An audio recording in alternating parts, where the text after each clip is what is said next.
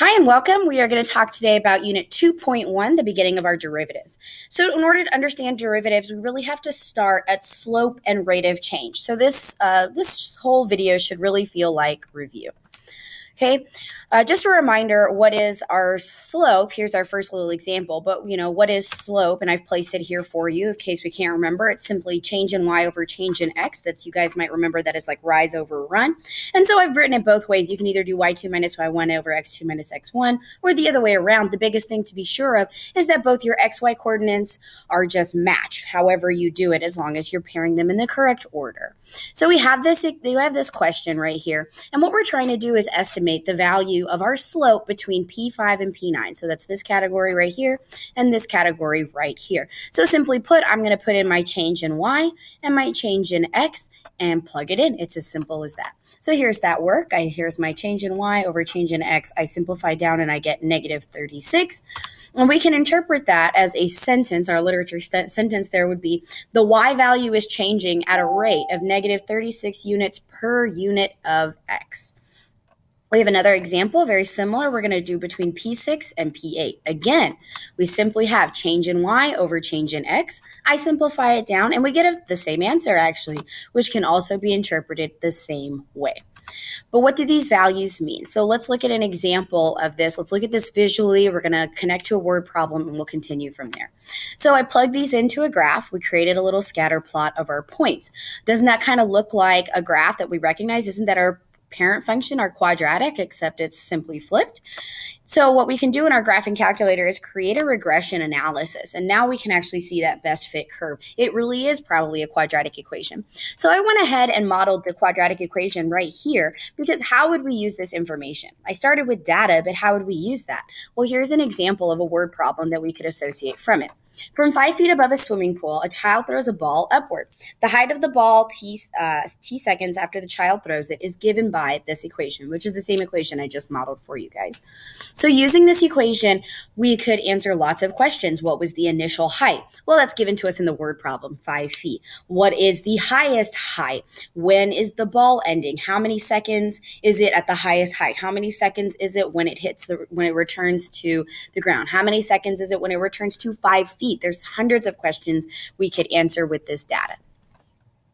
But why are we connecting back to this concept? And it's because if we interpret the information that we just saw, either between P5 and P9 or even P6 and P8, let's interpret it step by step. What was our X? Well, in fact, it was our time. That's pretty common, right? Time is independent. No man, no woman.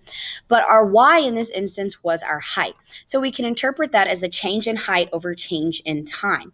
And we look at that, if we wanted to write our sentence, we're going to bring back in that rate of change language. The average rate of change, or I'm going to abbreviate as AROC, of the height of the ball from 2 seconds to 4 seconds is 36 feet per second squared. But y'all might pause and say, hold on, Miss Jag, where did my negative sign go? Well, remember, as we're talking about slope and as we begin talking about context, which is important in calculus, as we begin talking about context, we're going to notice something, that sometimes, and most times actually, our negatives and our positives, those sign indications indicate direction, especially as we start talking about derivatives and our second derivatives. So this is telling me I am going down. That's what that negative sign tells me. Okay, same thing with between P6 and P8. It's the same information. And so I ask you this challenge question to think about before you come in next time. Do you think if I pick any pair of points between t equals 2 and t equals 4, the average rate of change will always be 36 feet per second? I want you to think about that. Moving on, I've got my final thing regarding this data. What happens if I want you to estimate the instantaneous rate of change? As of right now, we've talked about slope. As of right now, we've talked about average rate of change. But what do you think is happening at t equals 3? What is the instantaneous rate of change? And so what we're going to do is we're going to transition into understanding the difference between instantaneous rate of change and average rate of change. So here's a real quick summary. The slope between 2 points, y'all know, is this formula. The more appropriate formula that we're going to use in calculus is this formula right here that I'm circling with my cursor. We're going to move past delta y, delta x, and we're going to move into change in function value over change in my independent variable. And so right now, this is the slope of the secant line. What is a secant line? It's a line that hits my curve at exactly 2 points. The slope of my secant line is what we call the average rate of change. This is an estimation of the rate of change between all of these points. But what about the slope of a tangent line? What's that big difference? Well, again, secant hits my curve at exactly 2 points. Well, the slope of a tangent line hits at exactly 1 point. This is what we refer to as instantaneous rate of change. We can estimate the instantaneous rate of change of something using the average rate of change around it. Or what we're going to find out next class is that our instantaneous rate of change is the definition of our derivative. My dy over my delta y over my delta x is what we call dy over dx, which is the definition of y prime, which is our derivative notation. That's brand new notation for most of you. Okay, so I have some examples. In example 1, we have this graph that's given to us, and we have a question. Experimental biologist, yada, yada, yada. So the very first thing, of course, with all word problems, who cares about all of the nonsense? Let's find the information that is important to us. Ooh, didn't want to do that. Okay, so the only thing that mattered to me, where'd my pen go? Oh, was this little line down here, right? Find the slope of the secant line of PQ and interpret its meaning. Okay. So let's highlight that. Here's the slope of that secant line, that point between P and Q, hitting 2 points. So I can see this as change in P over change in T. Where to get those values? It's right here from my coordinate point. So change in P is 190. Change in T is over 22. So I can plug that in and we get approximately 8.636, yada, yada, yada, yada, yada. However, what are we talking about? Let's think of this in context. We're talking about fruit flies and their population. So how many fruit flies in a population? Are there 8.63? No, that's not true of a population. There can't be 8.6 of a fruit fly. So we're going to do an estimate. So we say that it is approximately 9 flies per day. But we don't forget our word approximately. And that's an average rate. That is not the instantaneous rate. That's that secant line example.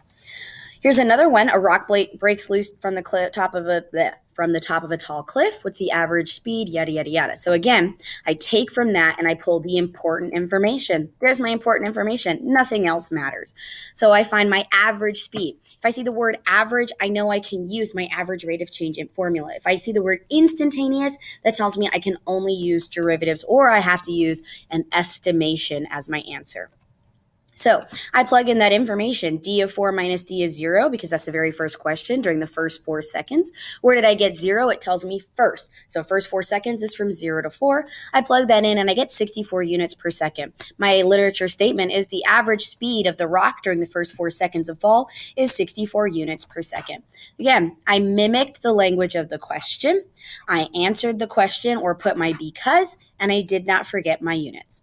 Second question, we're going from 1 to 3. So I do the exact same thing. I just change my A and B values. I still get 64 units per second, but I can rewrite my statement as such.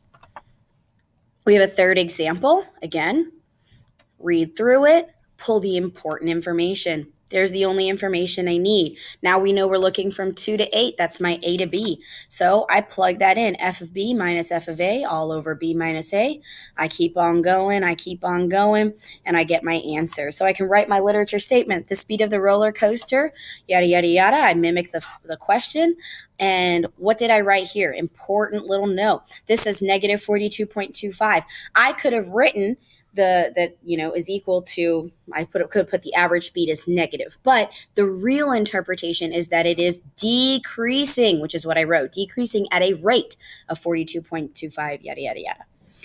All right, our fourth and final example, I modeled in here purposely because I wanted y'all to kind of notice something that you can do with your TI Nspire. This is a calculator example, and so I've got this equation right here. I know that this is the important information that I pulled out, and so the first thing I'm going to have to do is plug it into my F of B formula, but how do I do that easily and readily? So we're going to transfer over to my Nspire real quick. I plugged it into a graph. As you can see, that's the same information. Ooh, we're cutting the video, so we'll pause and we'll be right back.